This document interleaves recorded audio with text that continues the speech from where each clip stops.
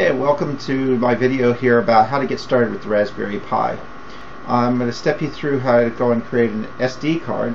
So the first thing you're going to need is you're going to need yourself an SD card. And this one here I got from Micro Center, and it's actually a micro SD card that slides into an adapter for an SD card. You can also get adapters from Adafruit that will allow you to just go and put the small card in there. I just don't have any of those at the moment, but they look like they'd be a very good option, so you may want to consider that.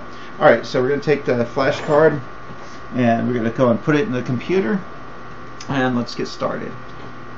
So first thing we're going to do is we're going to create a folder on the desktop for us to put some stuff into. So we're going to name it here Raspberry Pi image. Okay.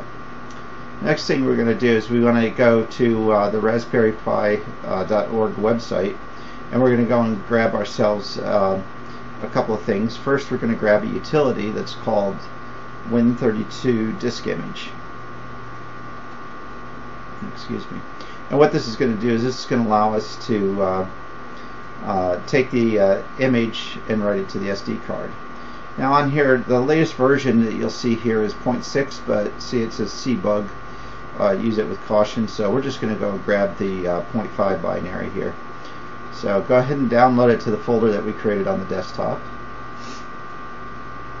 Oh, let's see, I misspelled that, sorry. Alright, so download that file, and let's go back. We'll close this one, and we go back onto raspberrypi.org, and we're going to grab the Raspy and Wheezy image here, and we're going to do the direct download, and it takes you to this page here, and okay, yeah, it's going to download within 5 seconds. There it is. So we'll save it. This is a rather large file, so it's going to take us some time to download it. As you can see here, it's about 5 minutes or so.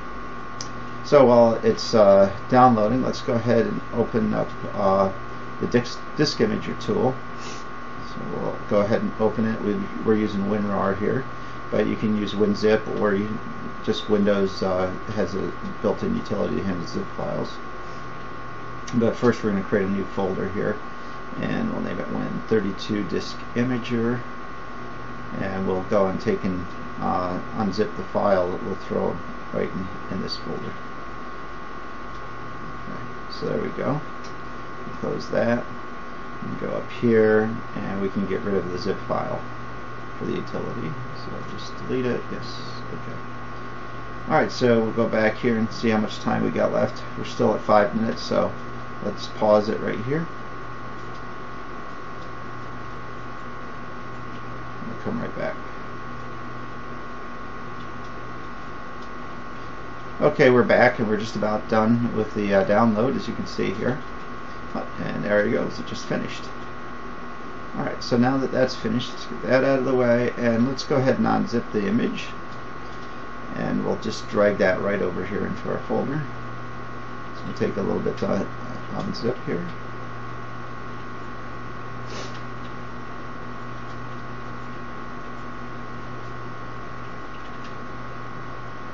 Now you can't just copy this right to the SD card. It's actually an image or how the files are laid out. So we have to actually use the utility to write it to the SD card. So we'll go ahead and clean up, get rid of that zip file. We don't need that. Alright, so now we'll go into the disk imager tool. Let's run it. We run the Win32 disk imager.exe file. Just double click it. Okay, it's coming up here.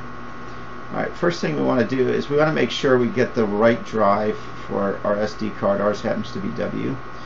And then we need to go and get the image. So we're going to go back up one, and there's the image. And we're going to go and click right to write to the card, and it's asking us, is this really the right card? Yes, it is, so we're going to go ahead and do this. This is going to take you quite a while, probably about 10 minutes or so. So we'll pause the video, and we'll be back in a minute.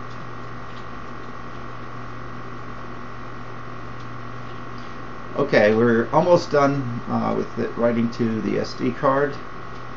Just give it a couple more seconds here. And there, boom, it's done. So now we'll exit out of the utility. And that's all there is. So we can go ahead and just pop the card out, and we could go and stick it right into our Raspberry Pi, and we'll be able to boot up the Pi and actually get it configured. In the next couple blog entries, we're going to go over how you're going to do the initial configuration of the Pi. We're also going to get it up on the network. And the one thing is, if you can go and get the Asus USB N10, they're a little tiny Wi-Fi adapter. If you want to go wireless, that is. If you've got a hardwired connection, you can use that as well. You don't need to actually use a wireless connection, but I like to use wireless on these just because that frees up, so I don't have to have the wires, and I only have one extra Ethernet cable here at my desk. But so we're gonna go and do the initial configuration, get the Wi-Fi set up. Then the next thing that I'm going to actually do is we're going to go and do the VNC, so we can actually control it from our PC, and we don't need to have a dedicated monitor to be working on the Raspberry Pi. And then the following that, we're going to go into setting up Samba for file sharing with a Windows PC. Now, if you're running a Mac or Linux, a lot of this stuff won't apply, so I apologize for that. I'm not going to go into those details, but there's plenty of other information out there to help you set these things up. But at least you can look at these and get some ideas of what needs to be done. After we go through that, then we're going to take a look at some examples that are in this wonderful book here, the Raspberry Pi User Guide by Eben Upton. But this is a good book for a good resource.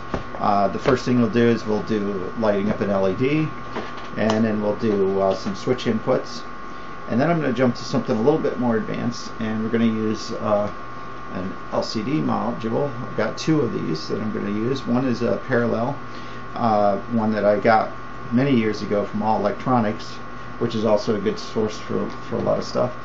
And it's been sitting in my parts box for a while, waiting for use, so I'm going to put it to some use here. And then this one in particular here I just picked up is a serial LCD that's made by Parallax, and we're going to use that. And the interesting thing about this device is the parallel one that I got from All Electronics is going to require 8 input outputs, well actually 8 outputs from the Raspberry Pi, whereas this one it can operate serially, so we're only going to be using 2 or 3 lines on this one, actually 2, and that's all we're going to need to be able to display some messages on the screen. So stay tuned.